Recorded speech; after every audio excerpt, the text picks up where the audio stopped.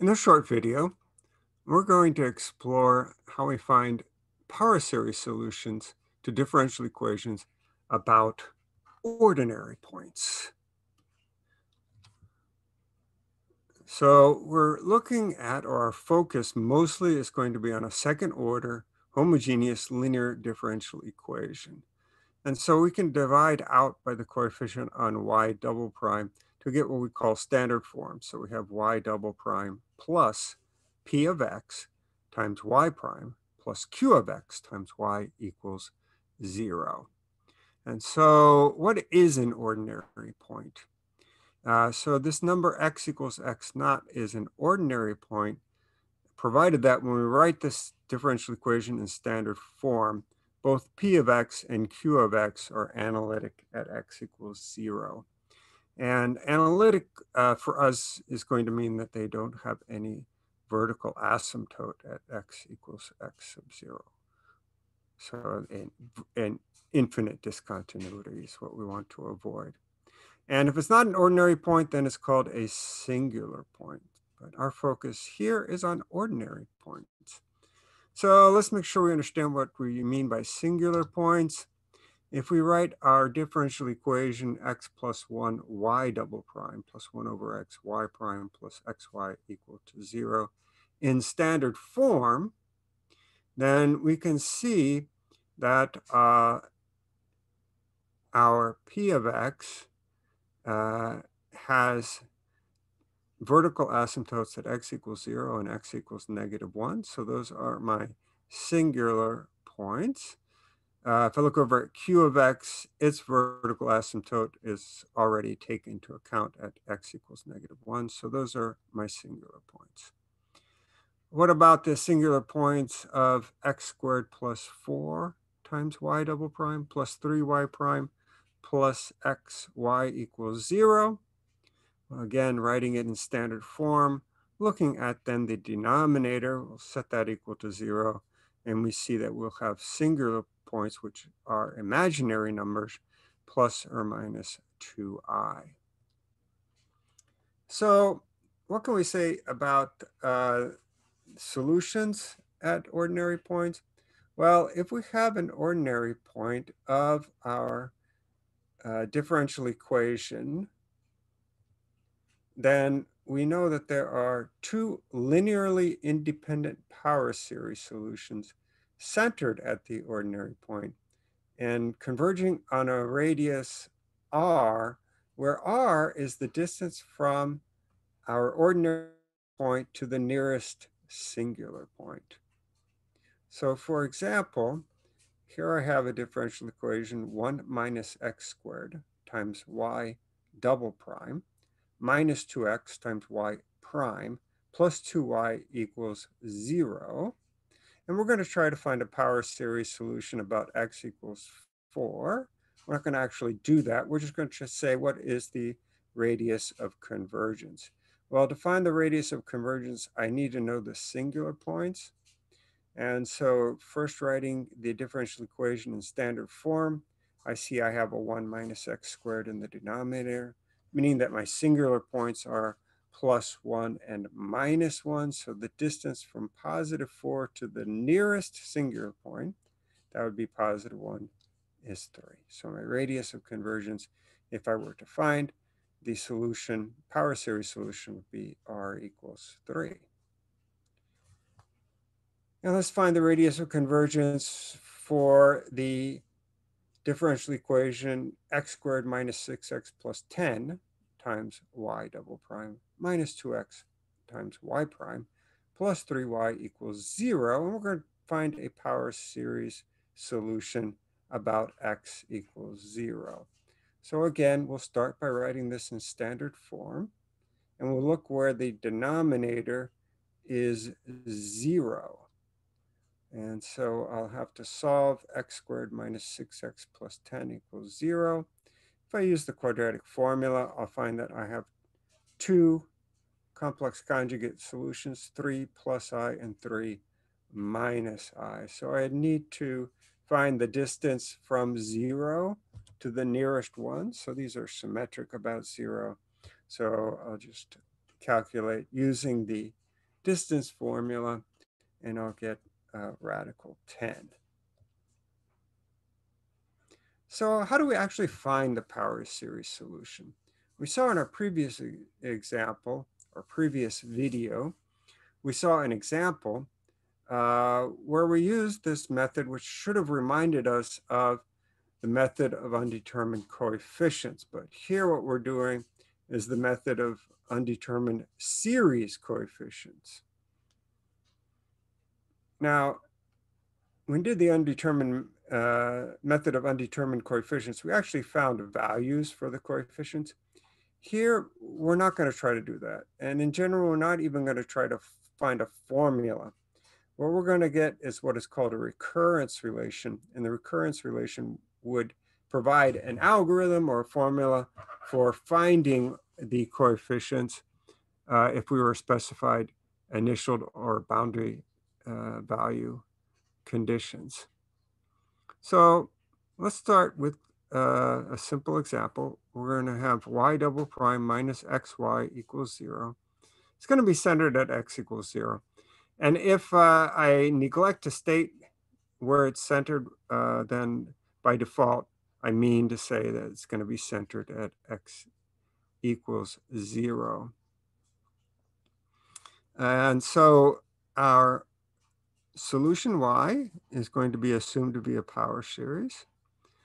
Y gets multiplied by x, so xy then would be this power series where, since I've multiplied x to the n times x, I now have n plus 1 as my exponent. And let's take the derivative of y, just using the power rule. And remember that now we have to start at n equals 1 because there is no c naught term, because the derivative of that constant would be 0. And then the second derivative using the power rule would have a multiplier n times n minus 1, an exponent of n minus 2. And now we're going to start with n minus 2 in our index. So what we'll do is we'll substitute our expression for y double prime and our expression for xy into our equation. And now what I'd like to do is to think about this for a minute. In my first equation, when n equals 2, I'll have an x raised to the power of 0. And in my second equation, when n equals 0, I'll have x to the power of 1. So there's no constant term because we've multiplied through by x here. And so what I'd like to do is take the constant term, write it outside of the summation notation or the sigma notation. And we'll see that. Let's write out a few of our terms here. And you can see that we're starting with c naught times x on the right series. And on the left series, we're starting with 2 times c2, then plus 6, 3 times x. So what I'm going to do is write the 2c2 outside of the summation notation. And now, instead of starting at n equals 2, I'd say to myself, well, if I wanted to start where I have an x to the power of 1 as my first index, so if I say k equals 1, what does that mean? Well, I want k equals to 1. And so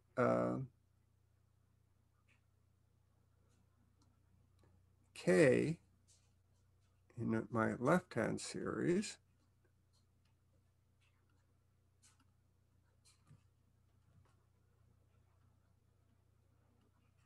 k should equal n minus 2. And that, of course, would mean that n would have to equal k plus 2. So I'm going to start with k equals 1. My exponent will be k, but now I have to shift everything else using this formula. So c sub n became c sub k plus 2. The n became k plus 2. The n minus 1 became k plus 1. Over in the right-hand series, again, I'd like to have this equal the power of k, so that would mean k would have to equal n plus 1, or n would equal k minus 1. So I'm going to start with k equals 1. My new exponent is k. I'll have to change the c sub n to c sub k minus 1. And so you have to work through these series very methodically. It's good to do a check when you're done, and just to make sure that, okay, with my first value here, when k equals 1, I'll have x to the power of 1. Originally, I had n equals 0, and I had x to the power of 1 as my first term. My coefficient originally was c sub 0, and now when k equals 1, my original coefficient is c sub 0. So that's good. If you have something like c sub negative 1, then you need to rethink how you changed your indices. So in the first series, let's do the same check. I want to have x to the power of 1 as my first term. And when n equals 2 here, I had x to the power of 0, but I wrote that over as c to the power of 2.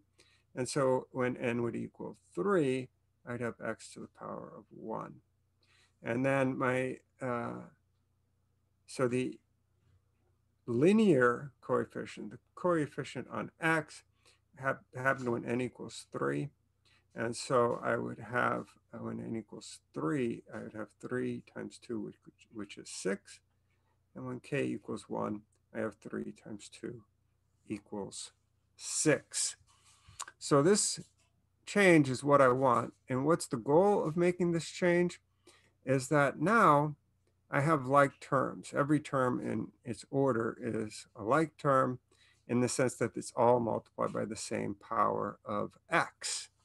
And so I could write this as a single sum starting with k equals 1. And then I can collect the like terms, which really means factor out the x to the power of k. All right. So when I do that, I still have this term, this constant term on its own. That's not going anywhere. But then I can write the rest using the summation notation, factoring out the x sub k. And so now I have the fact that, okay, since this equals 0, all of the coefficients have to equal 0. So first of all, that will mean C2 equals 0. But that also means that this coefficient on x to the power of k, which is really this formula here, this formula has to equal 0 for any value of k, um, well, starting with 1. Right? And what does that mean? Well, if I solve this for c to the power of k plus 2, that's going to be c to the power of k minus 1 over quantity k plus 2 times k plus 1.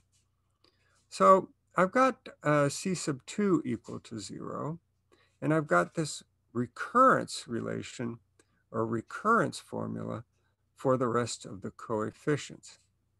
So we're going to take the time now. We normally don't have to do this, but we're going to take the time to actually look at and try to find a formula for the coefficients. So if I look at k equals 1, that would correspond to c sub 3 equaling c naught over 3 times 2. Now we only have a connection for c2 and for anything bigger than 2. So that tells me that C1 and C naught are arbitrary constants. So we can't replace them with anything without further information. So we'll just leave it as C naught. When k equals 2 in our formula here, that would tell me that C4 is C1 over 4 times 3. And when k equals 3, C5 is going to be C2 over 5 times 4. But remember, C2 equals 0. So that tells me that C5 will also equal 0. Let's go through a few more. When I put k equals 4, that'll give me C sub 6 is C3 over 6 times 5. But C3, I have a formula for that, so I can make that substitution. And I'll have C naught over 6 times 5 times 3 times 2. This is close to being 6 factorial, but it's not. It's missing the 4. Let's do it for k equals 5. We'll get the 7th coefficient then as C4 over 7 times 6. But I have a formula for C4, so make that substitution, and I'll get 7 times 6 times 4 times 3. Again, this is close to a factorial. It's close to being 7 factorial, but it's missing the factor of 5. For k equals 6, C8 is going to be C5 over 8 times 7, but we know C5 is 0 because C2 is 0, so C8 is 0. And so now we can start to see a pattern for each one of these columns that for 1, 4, 7, 10, and so on. That means that C3, C6, C9, C12. So anytime the index is a multiple of 3, it's going to depend on C naught. And the numerator is going to be very close to a factorial, but it's going to be missing some of the factors. So here I'm missing the 7 and I'm missing the 4. So then for C4, C7, and C10, that's a multiple of 3 plus 1. Again, I have a fraction which depends on C1, and the denominator is almost a factorial. And then for C5, C8, and C11, so those are powers of 3 plus 2. Then we know that in C2 as well, all of those coefficients are 0. All right, so from that recurrence relation, we know that, again, if you take a power of 3 and add 2 for that index, so 2, 5, 8, 11, so on, all of those coefficients are 0. And then if I add 1, you get this relationship, which essentially says that it's almost a factorial, but you have to divide out these terms times C naught. And then for the powers of 3, you get, again, something which is a factorial with some numbers divided out. And this should be, one of them has to be C1. Let me just go back for a minute here and see which one it is. That the ones that are the power of 3, that's C naught. And the ones that are not the powers of 3, this should have been a C1. So I'll have to erase that and replace it with a C sub 1. Okay. And again, I'll just replace that on all the subsequent sides. And so I may have these again backwards. Oh, with the plus 1. Yeah. So I have this backwards. So this would have been C naught, and that is C1.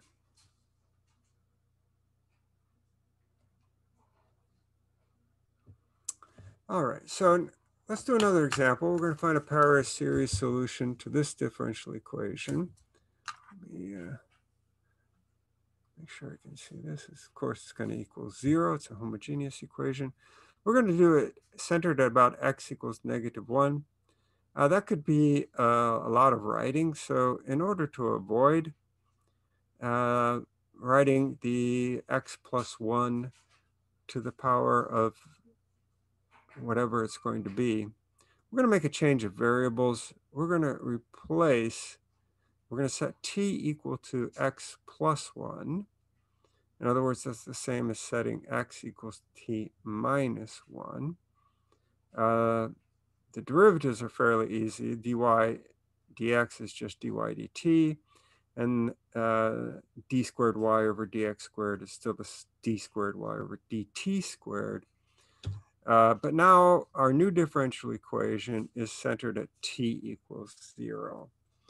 So that'll just make the rest of the analysis simpler. We're still going to start off by assuming that y is a power series in t, take its derivative, take its second derivative, write that as a formula, then substitute these into our new dE, the ones that have values of t in it. And so now I got to work this out, essentially using the distributive property for the t minus 1 and the 2t minus 3. So when I multiply in the t, now instead of having a t to the power of n minus 1, I have t to the power of n. I'm going to go ahead and subtract the original power series with the t to the n minus 1 power. And then I'll have multiply in the 2t. That'll give me a t to the n plus 1 power. And subtract off 3 times the original power series. All right, so let's look at this carefully. The blue power series starts with t to the 0. When n equals 2, 2 minus 2, so t to the 0. This first power series in white starts with the power of t to the power of 1. I'm subtracting off a power series with t to the power of 0 as the first term, or the first exponent on t is 0. Then I have a first exponent with 1 and a first exponent with 0. So I look among these, and the highest one is 1, which means what I want to do is with every power series whose first term has an exponent of 0, I'm going to take that term, so which will be the constant term, out of the sigma notation. So I think I did this pretty carefully. So from the first term, when n equals 2, I'll have c sub 2 times 1 times t to the power of 0. So that's just 2c sub 2. Now instead of starting at n equals 2, I'm going to start at n equals 3. Everything else doesn't change. So I still have the c sub n times n minus 1 times t to the power of n minus 2. I just increase the index by 1 because the n equals 2 term I wrote separately. All right, this has t to the power of 1 in its first term, so I'm not going to make any changes to it. The next series starts with t to the power of 0, so I'll go ahead and write the term that has t to the power of 0. So that would be when n equals 1, I'll have t to the power of 0 times 1 times c1. Now there's a subtraction here, so I'm going to say that's subtracting c1.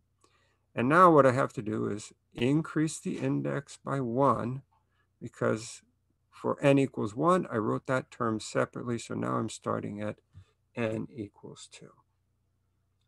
My next power series already starts with an exponent of 1, so no changes there.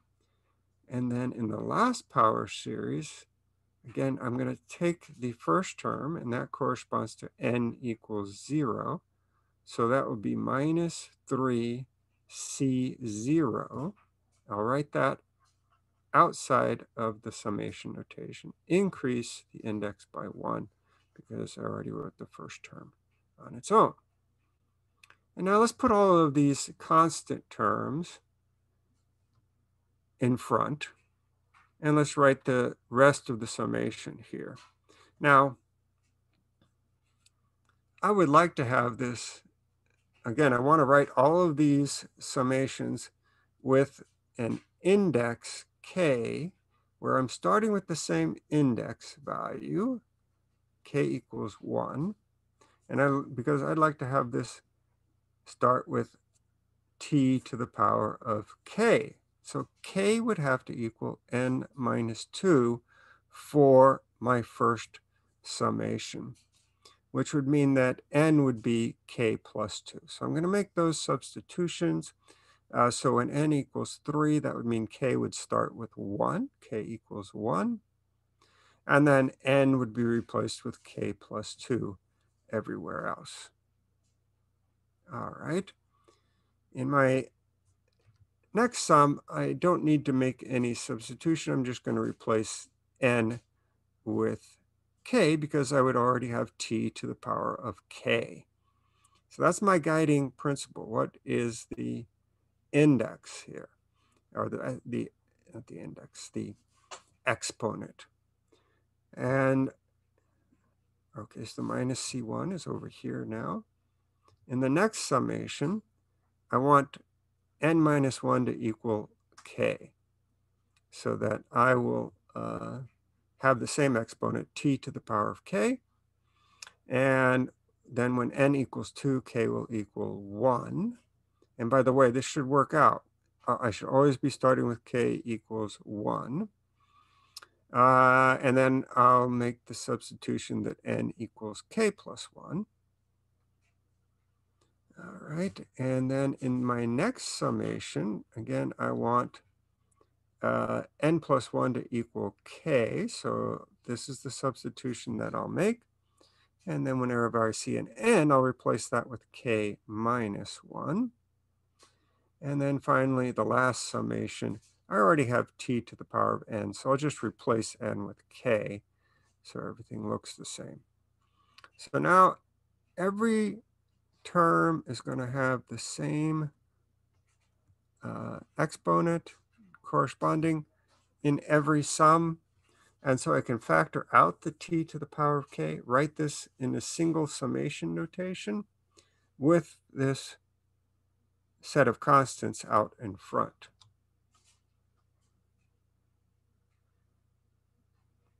So now this is equal to 0. That's what our differential equation says. So that means that all of the coefficients have to equal 0. In other words, this constant term over here has to equal 0. And then for each value of k starting with 1, this expression inside the brackets has to equal 0. Now I can clean up this expression a little bit. It's nice to have descending values of k, so k plus 2, k plus 1, k, and then ck minus 1. There are two like terms. I have two terms that are multiplied by c sub k. So I go ahead and factor out that c sub k and write those coefficients inside parentheses. And now I can say, all right, that we're going to have as a solution the power series in t, but t, remember, was x plus 1. And what do we know about the coefficients? Well, C0 and C1, there's no restriction on them. Those are arbitrary. If I set this constant coefficient equal to 0, then I know that C2 has to be 1/2 of the quantity C1 plus 3C naught. And if I solve this expression inside the brackets for C sub K2, that tells me that I have this recurrence relationship for k equals 1, 2, 3, and so on. And so this is the way we're going to write our solutions unless there's some reason for us to actually calculate these coefficients. We would calculate these coefficients. They would be expressions in terms of C1 and C naught. So we could actually get two then sets of coefficients, one set of coefficient, which is a multiple of C1, and the other coefficients will be multiples of C sub 0. So that's our method. And It works whenever we have an ordinary point, and we are going to see that if we have a singular point, we have to do significantly more work, but we can still find a solution.